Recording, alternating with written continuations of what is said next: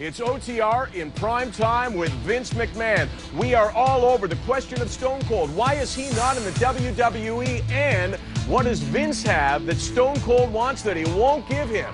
And Bret Hart and Vince McMahon, they met face to face. We'll ask him about that meeting. We got great questions for Vince McMahon, so bring it on.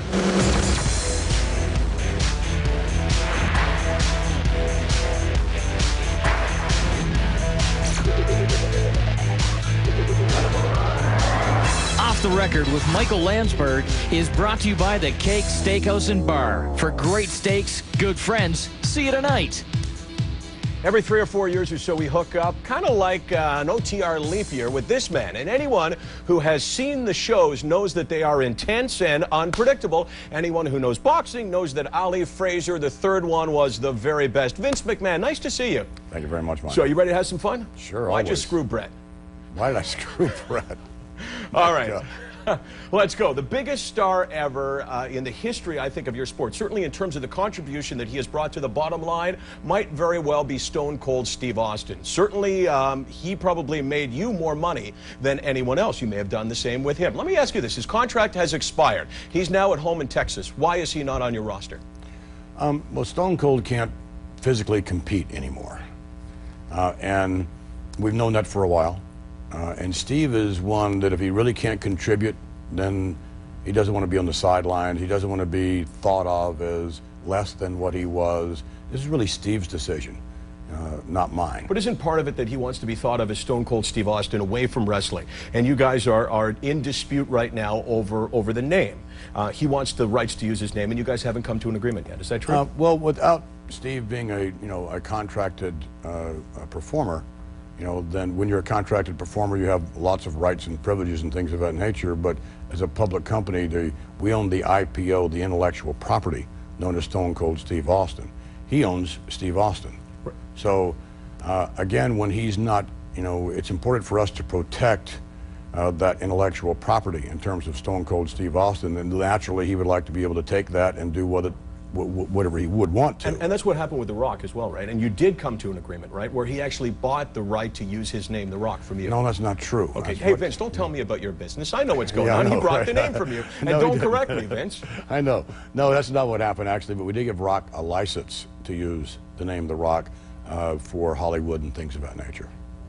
But, Stone Cold, I made a statement. Is it true that probably Stone Cold made your company more money than any performer ever? I think that's definitely the case. His success at one time was unbelievably staggering. No question about it. So does he deserve a certain loyalty because of that, given what he brought to the, especially at a time when your company was actually below WCW, because you did the show at that time, and then eventually within a year and a half you were kicking their butts, at least in a huge part because of Stone Cold. Well, certainly Stone Cold contributed, but the character Stone Cold had a lot of help. I mean, you just don't have a meteoric rise on your own in our business. I mean, people have to help you get there, and he had a lot of help, and certainly Steve would be the first person to tell you that he had a lot of help to get there. So he led the way unquestionably to records that he surpassed all of Hogan's records and things of that nature in terms of merchandising and licensing and pay-per-view and live events. Without question, the most popular performer we've ever had. Now, you have to respond to the public, right, to some extent, because Sure. because I mean, it's not brain surgery. And no, the public obviously is what drives every aspect of your company. How much do you have to listen to a public that must be saying to you all the time, Vince McMahon, where's Stone Cold? Well, the public isn't saying that. No? No, the public is not saying that. The public, they've been telling us, they've been saying, you got to ask them about Stone Cold. Sure. Well, the public would want to have the Stone Cold Steve Austin that they remember. They would want to have, if you're a baseball fan, Babe Ruth playing, in his career at the highest level he possibly could, and that's the Babe Ruth that they would want. They wouldn't want the Stone Cold now who can't perform. He has physical limitations. Would you take him back? Oh, I did everything I could to possibly sign Stone Cold Steve Austin. I gave him a tremendous offer, and he has decided on his own to go out on his own. That's not to say that he won't be back one day. The doors are open, but again, this is Steve's decision, and Steve, is Does he owe you something, Vince? Because in a lot of ways, you took him back when he was very troubled, and you welcomed him back into the company when it would have been easy. Now, I'm not saying you didn't make money at that point off him, but you could have turned your back on a guy that was kind of dirty for a time. Well, he walked out on us twice, and he was forgiven both times. And it hurt the entire company. It hurt all of the performers when you just walk out like that and you leave everyone hanging. Steve recognized the error of his ways, and when we got back together, and this last go-round was a lot of fun for both of us, but again, the physical limitations that he has, he can't compete. So if he can't compete, you can only pretend that he can compete for so long, and the public says, well, how come he's not in the ring? You know, so there are other production aspects of this that you can only go so far with a character that you can't make the money off of in terms of live events and pay-per-view and whatever, and he's taking up space now that some young buck, you know, might have an opportunity for themselves. And we'll discuss that issue because obviously it's all about finding that young buck. So are you saying to us that as the wrestler we do, Stone Cold is done? Yes, I mean, he definitely is. I mean, there's no question about that. That's not to say that he still doesn't have value to our organization. Because you've used guys in another capacity. Obviously, you've flirted that with Mick Foley, right. you know, from time to time, knowing that he couldn't do what he used to do in the ring, but there's still a value because of his charisma. Oh, you know, Stone Cold will always have value, and when you mention the name Stone Cold, it is like mentioning the name Babe Ruth in baseball. Could he cross over? The way The Rock has crossed over, do you think there's, maybe not with that kind of success, but do you think that he could make the leap into another world? Actually, my whole thought of Stone Cold was one that his future was not in the ring any longer. His future really was in film. And we had a film written for him called The Marine. And that's where we thought Steve's future was going to be. And but again, it required him signing, you know, an agreement to be with the company. So he turned it down. So he turned it down. You know, but again, I think that in a way, I don't think he can be The Rock, you know, but he was never that type of individual. But I think, can Steve do a crossover into Hollywood, you know, with the right script? And I think absolutely he could. Do you deal with him one-on-one, or do you deal with his lawyers and his team? Because I want to compare it to the old days, because I would imagine you still see yourself as a wrestling guy as opposed to a businessman wearing a suit. And how does... Yeah, I do. So do you get to deal with him, or is it now all about the lawyers and the agents and the whole team that comes in that negotiates on his behalf? I much prefer dealing with the talent, straight away, man-to-man. And naturally, I think they should have a representation in terms of their attorneys, because you want everyone to look over what it is you're doing and whatever, and make sure that it's a fair deal and whatever. But at the same time, when an attorney who knows nothing about your business tries to tell you, well, this guy needs this, he needs that, and these are totally unreasonable requests, it sours the relationship. You know, there's no doubt about that. You know, and that was actually the case with Stone Cold as well. His attorney was one that I did not get along with at all. I told him so. You know me, I'm a big mouth. If I don't like you, I'm going to tell you. I believe that, you know? Vince. I do. No. I don't think you'd hold anything back. So we're warmed up and ready to go. We got to talk about some Canadians, right? Okay, good. We got to talk to about Chris Jericho, right? Good Canadian boy from Tampa. Well, we'll talk about that when OTR returns. Off the Record with Michael Landsberg is brought to you by the Keg Steakhouse and Bar. For great steaks, good friends, see you tonight.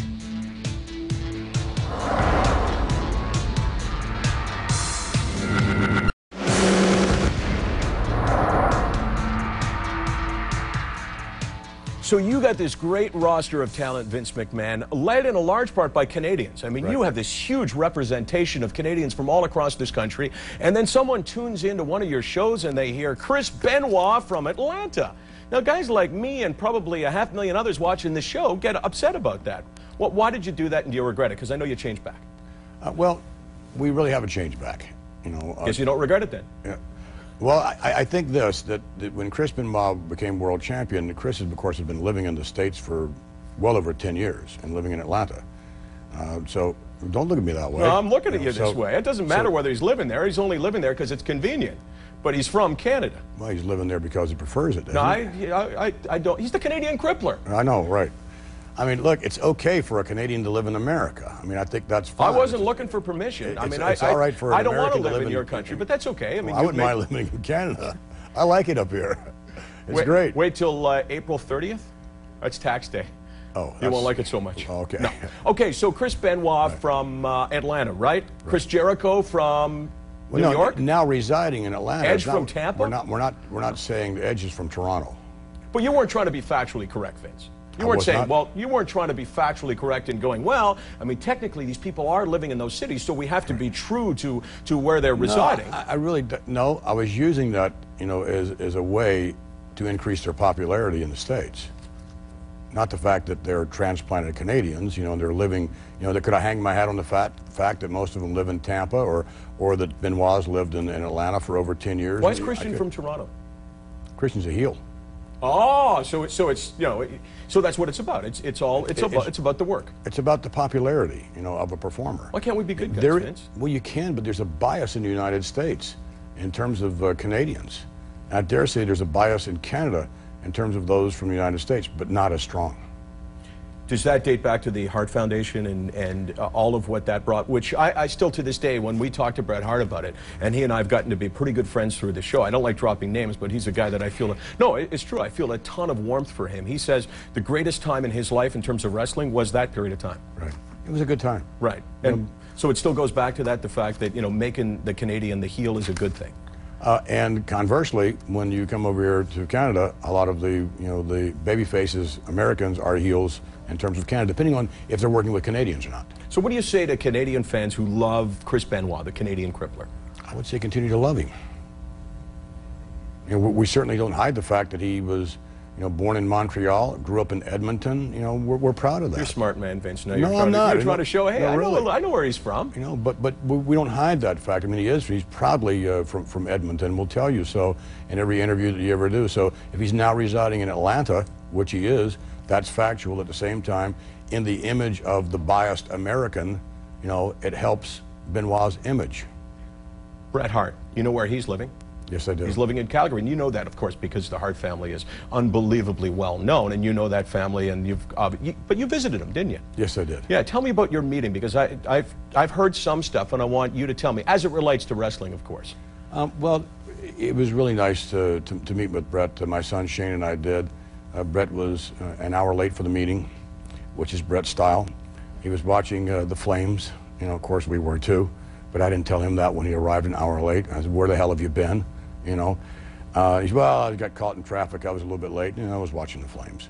So it was really good to see Bret, you know, and Bret and I at one time were very, very close. I'd like to think that we still are.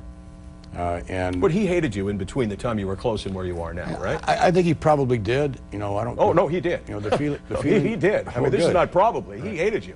You know what? If you hate someone, I think you have to care. You know, if you... Oh, he would be the first to admit that, Vince, that he could only hate you because you were so close and you meant so much to his life. And he felt betrayed by you. Right. And that's really unfortunate. It was an unfortunate time in my life, an unfortunate time in Bret's life. And, you know, I'd like to apologize if I could for that situation, but I find myself in a situation of, look, would I do that all over again? I probably would. You know, so an apology would not be the right thing to do. Certainly opening my arms and, you know, for the company and for all of Bret's fans to say, Bret, come back in some capacity, even if it's a, you know, a one night honoring Bret. It's something we'd like to do. We're contemplating putting out a CD like we did on Ric Flair and so forth with Bret Hart, you know, and we want Bret to help us out with that, and that was one of the purposes of the meeting, and Bret said he would. You know, Bret's legacy is extraordinary, and it's part of the fabric of WWE, and we applaud that, even though Bret and I haven't always gotten along, and Bret at one time perhaps hated my guts, as you say. And it's fair to say that his popularity in this country could never be questioned. He's a Canadian hero, right? No question about it. Yes, I did it. Because I threw it out the first time we were on the show, and I said he's a Canadian hero, and you disagreed with that, because you said he's a WWF hero at the time. And also a Canadian one. Okay. I'm just having fun with you. But it would be hard to start a relationship with a guy when you said, if I could do it all over again, I'd screw you again, because obviously it was good for business. Well, at least you know, well, not necessarily good for business. I don't know if it was good for business. You look back on it, and it was, you know. Because you capitalized on that brilliantly, though. Like the legacy, to me, of Vince McMahon more than anything would be after you walked out of the Survivor Series in Montreal, you turned what could have been a PR nightmare to a huge positive. You built that as a huge storyline. Yes, I mean, why not? I mean, you know, as a flexible human being and a flexible businessman, you have to go with, you know, what conditions are. Conditions change sometimes beyond anything you have to do with them, and you either rock with them or you die. So we agree then, Canadian hero, Bret Hart. Canadian hero. Vince McMahon, more in a moment.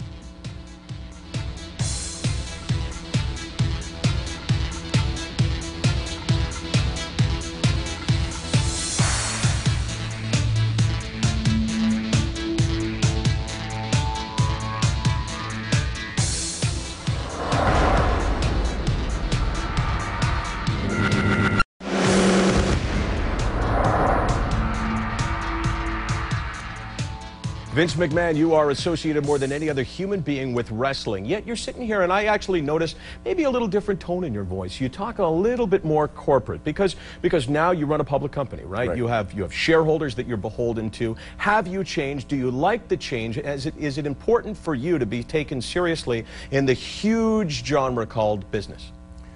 I think it's important to be taken seriously as an entertainment company, and we are that. And we have wound up to be the only entertainment company of its kind, still in existence and flourishing. So I think, yes, from a serious standpoint, it's a serious business. It's also still and always will be a fun business, and it's something that you have to do with passion, and a degree of levity. Does it bother you that there are people, though, that because it's wrestling, they don't give it its due in the business sense? They look at it and they say, well, it's wrestling, and they don't understand that you have taken your company to places that guys who run major studios perhaps have never gone, but they look at it somehow that there's something wrong with it. It's dirty, that it's valued less because it's wrestling. Does that piss you off? Yes, it does. Candidly, it does. And every opportunity that I have, I try to correct all of that. So correct me. Well, I mean, I wasn't saying that, but that's what people think. Well, I don't think that's what people think. I think that's what some people think. And pretty much narrow-minded individuals. But when our goal is to be as good as we possibly can be in all respects. We're concerned with our image. We're concerned, as any public company would be. We're concerned with our product. We're mostly concerned with our fans. And I think that we're closer to our fans than any other entertainment company. We listen to them almost on a nightly basis when we're performing. What do they like? What do they dislike? And of course, the one sound that speaks louder than any others is silence. Because if they don't care, we're in trouble. Amen to that. How's your health? My health is fantastic. I asked that for a question. Not that I don't care, because of course I do care about your health. You're going to challenge me to a wrestling match. I'm not going to challenge you to a wrestling match, but I'd be okay because it's fake anyway, right? I don't think so. Well, at least the result would be determined ahead of time. Right. It would look like you were beating me, then I'd come back to beat you. But my question for that is that if I was a shareholder in your company, one of the biggest concerns I would have would be your health and your longevity. Because if you disappear, God forbid, to me, you are wrestling. How does the company survive without you? Well, it survives because of my son Shane, my daughter Stephanie, and my son-in-law Triple H, and the extraordinary corporate staff that we've. And your future grandchild. Well, or yes, not your grandchild, but your grandchild taking it over, right? Yes. 3 months old? 3 months old. And there are succession plans built in. I mean, my lifestyle, I could kick tomorrow. I doubt it. I'm healthy as a horse. Bodybuilding is my hobby, always has been. So I'm very healthy, and I think I have many more years of contributions, and I love what I do. So if you were to decide all of a sudden, you know what, I'd like to do something else, and you walked out the door, who would run the company? Well, it would be a number of individuals that run the company, because your kids are watching now going, please say me, please say me. I know. But for instance, I do a lot of jobs, and wear a lot of hats. I recognize that after I'm gone, no one individual is going to wear as many hats as I wear. And the company has grown to the extent that really it would almost be impossible for any one individual to do that without failing. So whereas in terms of the creative staff and things of that nature and my contributions there, that would be one individual doing that. In terms of the corporate standpoint, it would be another individual doing that. So there are at least two people who would do my job. What would Triple H do? What would his role be in the big picture of the company now? Because I mean, he's your son-in-law. Well, first of all, he's very bright, and has a great deal of common sense and good business sense as well. So I can't say specifically, other than obviously, his contributions as a talent and understanding production, television production as well, and how it all blends together to make stars. Surely he could have enormous contributions that way, which is the heartbeat of the business. Same with Stephanie right now in terms of she's in charge of the creative staff. So Stephanie has been at my right hand for so long and whatever. And at first, when she first came on, I wasn't too sure she was going to grasp it. And then, wow, she just really has a tremendous understanding of it now. And the storytelling aspect of what we do. You can have two great athletes, be either boxer or wrestler or whatever it may be, but if there's no story between them, then the public really doesn't care. Just men in underwear. Now, women in underwear is a different story, but men in underwear isn't intriguing for many of us. Vince McMahon will take a break. As we go to break, we always ask the audience for their thoughts, and this is for you, Vince. Hey, Vince, what were you thinking when Kurt told you he wanted to wrestle Brock at WrestleMania 19? Don't answer that now. We'll answer that when Off the Record returns. We always try to respond, and this is for Vince, of course, as well. Why would anyone ask me a question? Hey, Vince, how do you plan to beef up the SmackDown roster? It's looking thinner than Hulk Hogan's hairline. We'll talk about that when OTR returns. Your hair looks good, though. Thank you.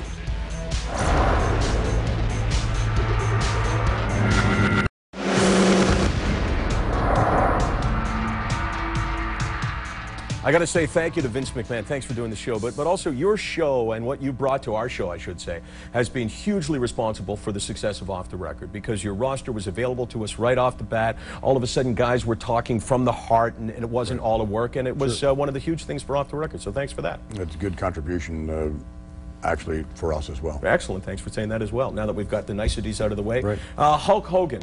I want to talk about this in the next show, because this is part one. How's your relationship with him? Good. Goldberg? Good. But neither one of those guys is working for your company, right? No, no, they're not. Matter of fact, I got a message from Hogan recently, without him contacting me personally, and that was, tell Vince, you know, that I'm training, I feel better than I've ever felt in my life. He had a hip operation, it was successful, and he's squatting now with, being a co-bodybuilder, squatting now with more weight than he's ever had, and he's ready to come back. Did he say the message really slow the way he wrestles? I don't know. And Lesnar and Angle, did you like the thought of that? Yeah, I mean, I think that, you know, that's, you know, when you conjure up the image of those extraordinary Pretty athletes. good, yeah. Vince, I got to cut you off. We'll see you part two with Vince McMahon, the man who is wrestling. Don't cut me off. Yeah, I'll do it when I want. Off the Record with Michael Landsberg is brought to you by the Keg Steakhouse and Bar. For great steaks, good friends, see you tonight. Michael Landsberg's clothing provided by Victorinox, Swiss Army. Available at Sporting Life in Toronto and better specialty stores across Canada.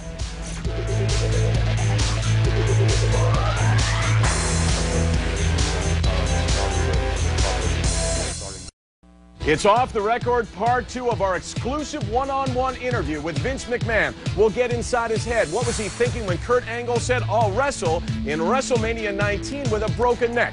Plus Hulk Hogan and Bill Goldberg. What are their futures, if any, in the WWE? And his answers on steroids will shock you, so bring it on.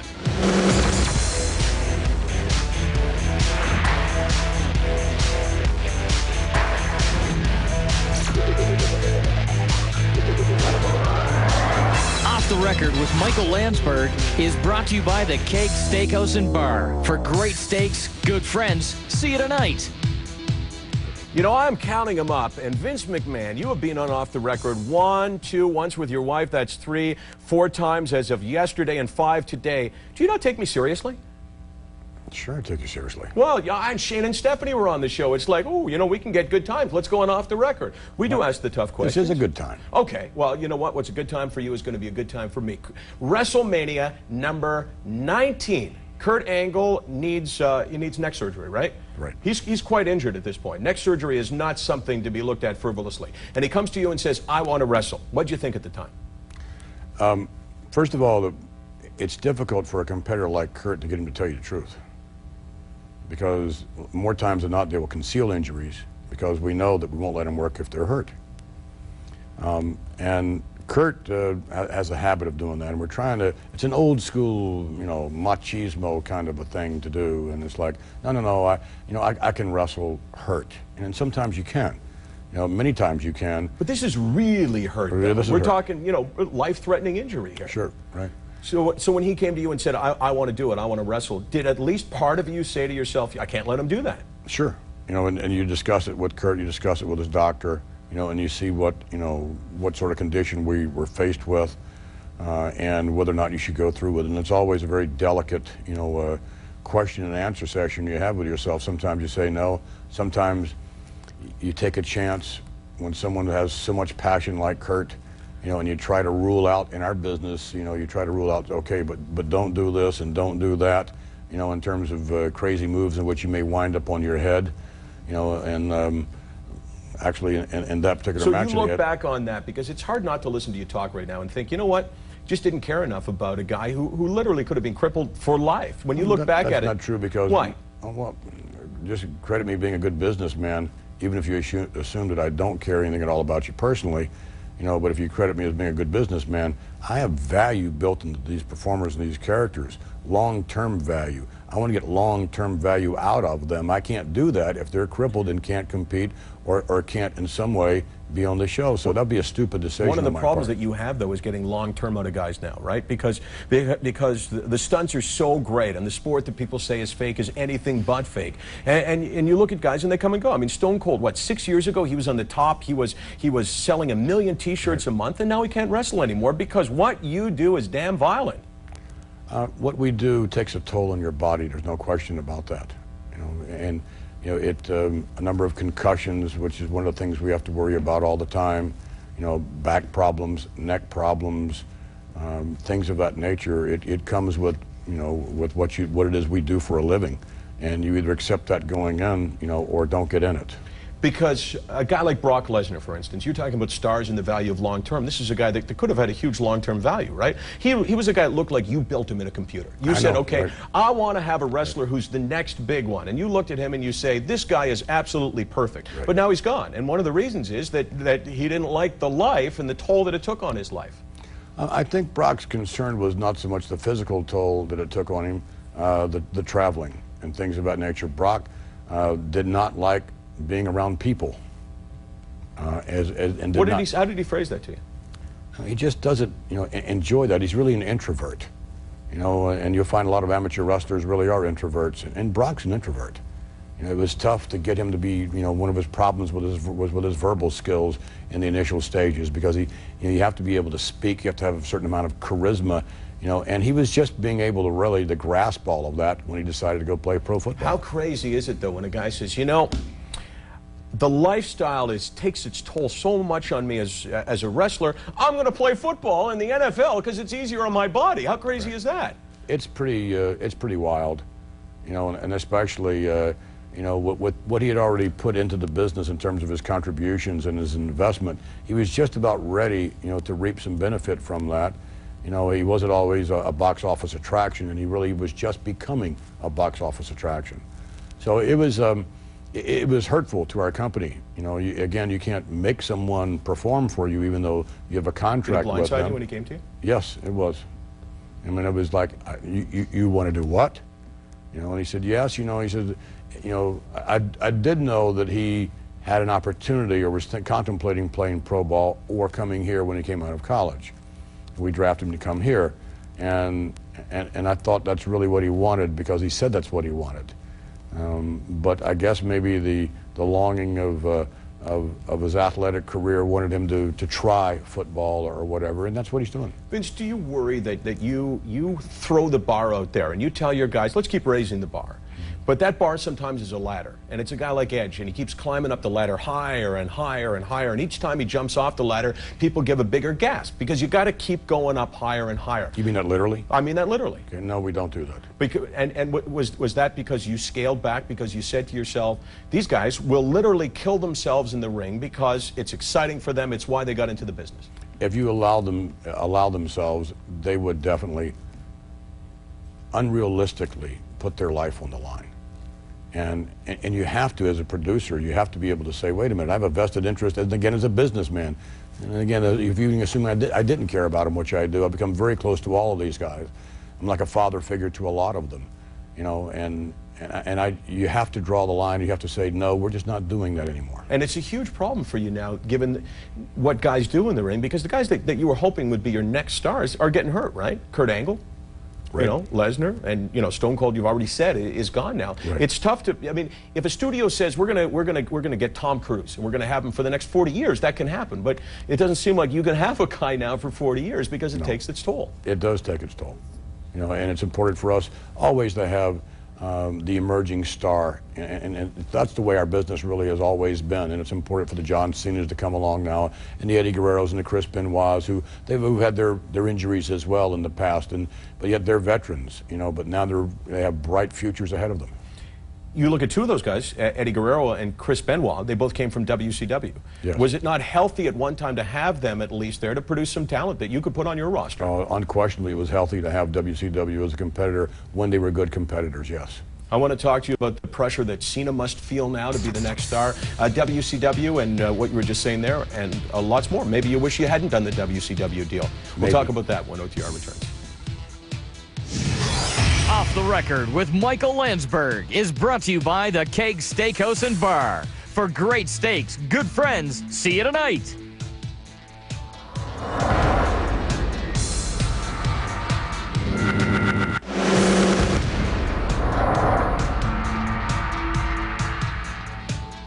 I got to ask you about WCW. I'd have sort of cut you off from that very compelling story during commercial. Actually, I wasn't sorry at all.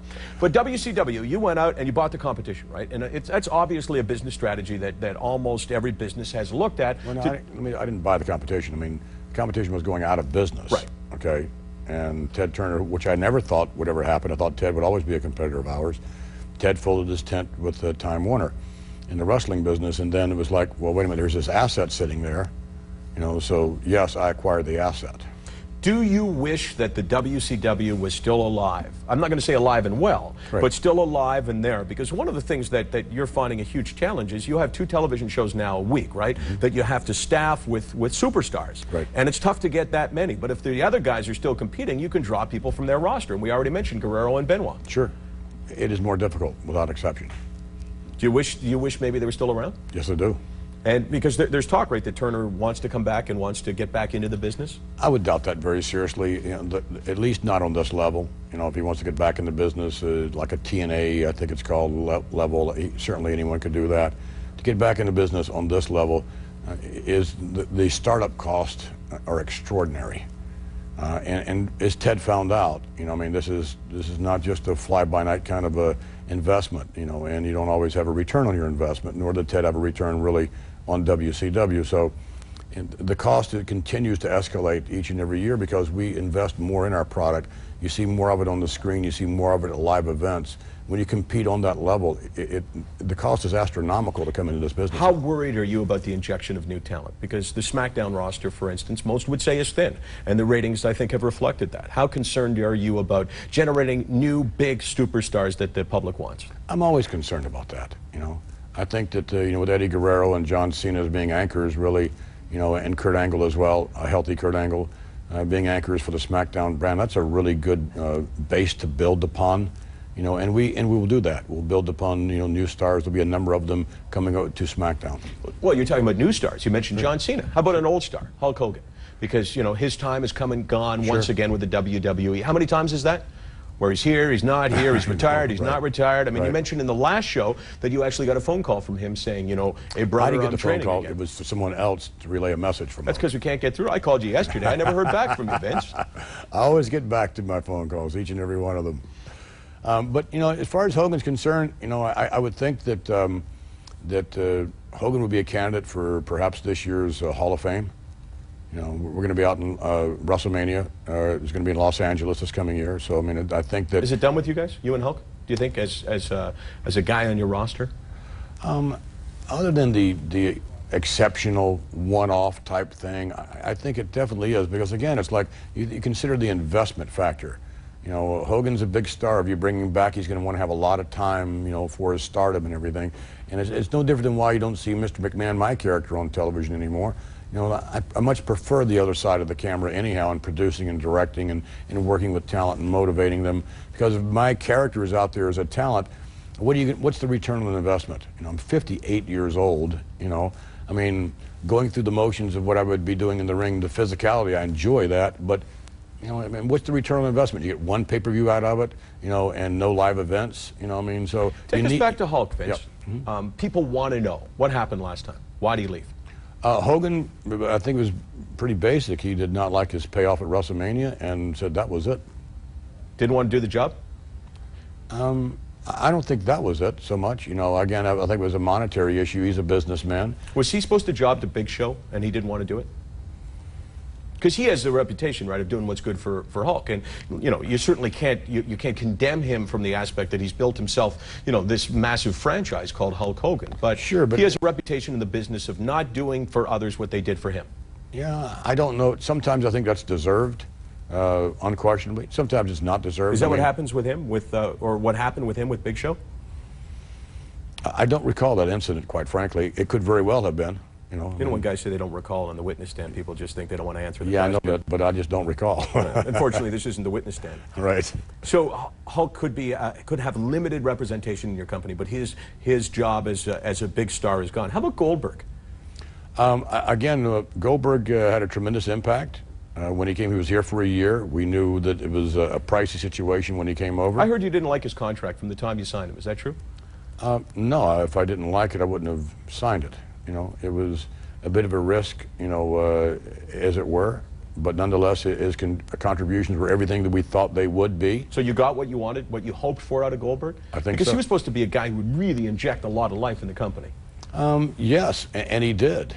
You know, and again, it was a one-year deal, and we again reserved the right to open the door if Bill would ever want to come back, and we'd want him back, you know, to do some one-off stuff. I don't think Bill doesn't enjoy the day-to-day aspects of the business, you know, in terms of being on the road and things of that nature. And again, it's an investment factor. Who are you going to invest your money in? Someone who's, you know, doesn't enjoy it and doesn't want to, you know, contribute a full-time schedule, or some up-and-coming star who you can get your investment out of. So it becomes a business decision. See, I'm interested because you talk about Goldberg and you talk about Brock, about how they found the lifestyle difficult. Is part of that because they're not wrestlers? They're guys who came from something else to become wrestlers. That the guys who understand and lived and breathed and grew up with wrestling understand that it's not, you know, once a week. Right. It's 3-4 times a week, and this is the commitment you got to bring.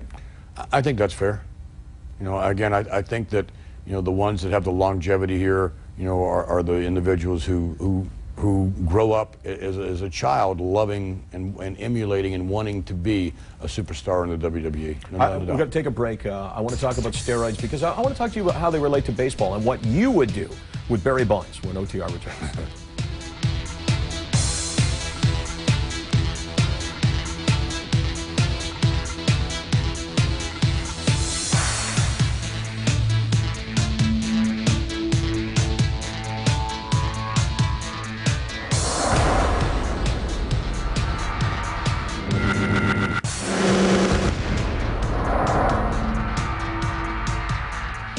Vince McMahon, you don't watch Off the Record, even though we send you our tapes on a daily basis. You don't know that we've been critical of Bud Selig. We don't think he's doing a great job as commissioner of baseball.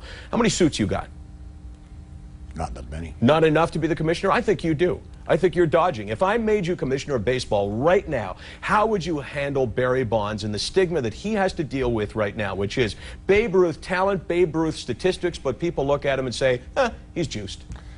I don't know. I think that the commissioner of baseball, and it depends on how seriously you take baseball, you know, how seriously you take sport. Imagine he probably takes it pretty seriously. It's his job. job. I think he should, you know, but I think that he, in all likelihood, is somewhat conflicted, giving his background as an owner and whatever. I think the commissioner of baseball is someone who probably loves the sport, loves the game itself, but someone who has impeccable integrity in the past, and someone who would look at this from an objective standpoint and do the right thing, you know, for the integrity of the sport. And I think that's what the commissioner of baseball really, I think that's more than anything else, more than contracts with networks and things of that nature. I think the commissioner of baseball, in all likelihood, is charged with that, the integrity of the sport. So what do you do with Barry Bonds? Because until someone takes a vial and they watch him tested and they say he's clean or he's not or whatever, people don't know what to make of this guy. And you've, of course, you've dealt with, you know, the steroid stigma for a long, long time. Well, I think there are a lot of ways to skin a cat. You know, I mean, if you're commissioner of baseball, I think I would certainly call Barry Bonds, you know, not just to the stand, but I would call him to the testing facility and say, okay, now we're going to test you, and we're going to test you for the integrity of the sport and for your own personal integrity. You know, and if he refuses testing, then you take action. You know, if he doesn't refuse and he passes the test, then you can say to the rest of the world, hey, look, this guy is everything that he says he is, and he's clean, so get off his keister. How do you deal with your own roster from that standpoint? From a standpoint of steroids? Yes. We don't test anymore. Why? Well, it's expensive, which is a bit of a cop-out because I could afford it these days. I was going to mention that. You know, thank you. But no, that it was a cop-out. Oh. But I think the reason we don't test for steroids, we're performers, we're entertainers. You know, we're not cheating anyone. If we're cheating anyone, we're cheating ourselves. Unlike baseball or the Olympics or something like that, because when you use steroids, that's an advantage. You're cheating. There's no doubt about it. You know, and if Barry Bonds is using them, you know, he's cheating. I'm not saying that he is using them, but if he is. So we're not cheating anyone except ourselves if, in fact, we're doing that. The problem that you have is that if I'm a young guy watching, I want to look like those guys. They look pretty damn good. Some of them do, some of them don't. We have all different body types and so forth, and a lot of times guys would take steroids not because they want to look good, but because it helps them, their injuries heal quicker or whatever. That's up to those individuals and their physician, their personal physician. You know, but hopefully we don't have juice heads walking around, you know, and I don't think we do. You calling me a juice head, Vince? No, I'm not. Okay, I just wanted to check. No, I'm not. FCC is all over some guy's ass. I mean, Howard Stern's dealing with that right now. Even Oprah's dealing. They're not on you. Shouldn't be. Are you not dangerous enough now, though? Because they used to be the first guy. Top of the list, hit list. There's Vince McMahon. There's the WWE. Well, we were wrongfully placed there to begin with. You know, I mean, when you think about some of the things we've done. You love that stuff, right? I love some of it. You know, I mean, I do enjoy controversy, of course. And I'm a fighter. I'm just, you know, naturally, you know, pugilistic or whatever. You know, I mean, I enjoy the fight. You know, but as far as the FCC is concerned, there's nothing about our show now that's really objectionable. Does that concern you, though? Because I mean, the thing that WCW, WWF, right? This, right. And then DX, and then Stone Cold, and all of that, and all of the angles, and all of a sudden, you put them out of business, and you guys put $1 billion in your pocket. So it was the danger that made you so special, and now no one's concerned about the danger. Doesn't that concern you? You know, again, when you're competing, you know, as we were burning the candle at both ends. So was Turner. It was a question of who was going to burn out the quickest. You know, since we understand the business, we thought they would, and they did. Do you miss that time? The Renegade? I mean, you guys really, I mean, talk about walking the line. You crossed the line all the time. Do you miss that time? No, I enjoyed the time. You know, I enjoy all the times. I enjoy this time. You know, I enjoy all the times of my life, whatever it may be. You know, but I think that we can have a better business. You know, by having intricate stories, by having better athletes, by having better human beings on our roster. You know what you're talking like? You're not talking like a parent, you're talking like a grandparent, which is a beautiful segue to this email for you. Hey, Vince, how does it feel to be a grandfather? It's so wonderful. Again, you know, I'm the luckiest man in the world. You know, no one comes close to me. You know, again, it's like I have a healthy, you know, a business, you know, that I love, I'm passionate about. I have family members around me that are healthy and in the business as well. You know, I have a grandson now. I mean, it's like, oh, come on, I'm the luckiest guy in the world. I couldn't complain about anything, and I shouldn't.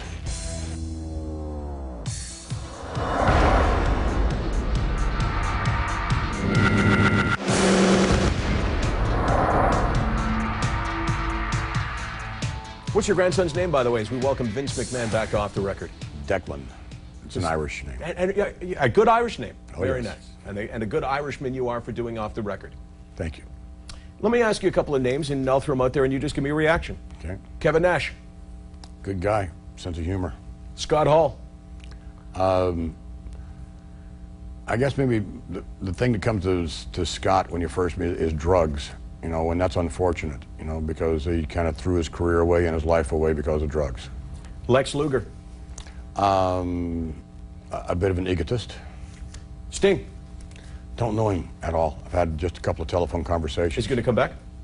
I doubt he'll come back to our organization. Again, the investment factor. I'd rather invest in younger individuals. Paul Heyman. Clever. Really clever? Clever. Just going to let that sink in for a Right. second. You are in Southern Ontario because you're talking about your next your pay-per-view in August. Tell me about it. SummerSlam. SummerSlam, August 15 at the Air Canada Centre. We've had 2 WrestleManias in Toronto, and this is the first opportunity to have a SummerSlam, and it's the biggest event we do all summer long, so it really should be exciting. What's next for your business? Because, you know, corporations, they got to grow, right, or they're dying, right? I agree with that. How do you grow your business?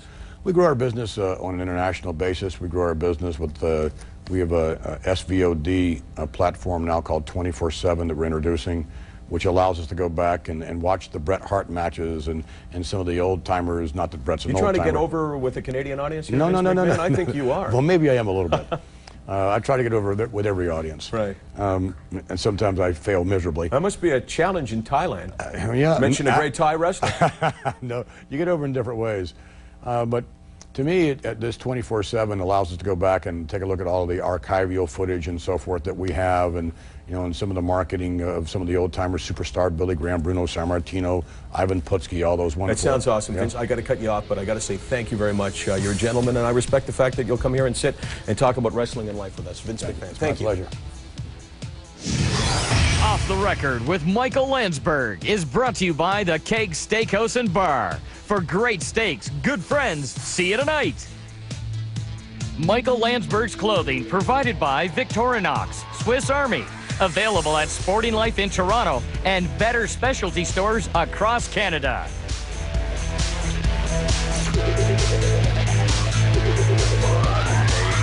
No, because you know.